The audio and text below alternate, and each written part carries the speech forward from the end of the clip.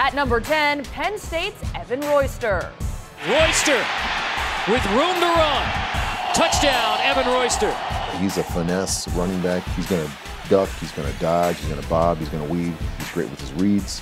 You know, he's a finesse runner that really does everything that you're supposed to do as a running back. They give it to Royster. Touchdown, Penn State. Evan Royster is the Rodney Dangerfield of running backs in Big Ten history. I mean, the guy gets no respect, but you go back, look at his numbers. I mean, Joe Pa wouldn't have had the amount of wins that he had if Evan Royster wasn't in his back. Royster up the middle. Royster, Kurt Warner's record and more. 45-40, inside the 40 to the Michigan 37-yard line. And Evan Royster has just become the all-time rushing leader in the history of Penn State football. Royster left Happy Valley as the Nittany Lions' all-time leading ground gainer, amassing an impressive 3,932 rushing yards in his career.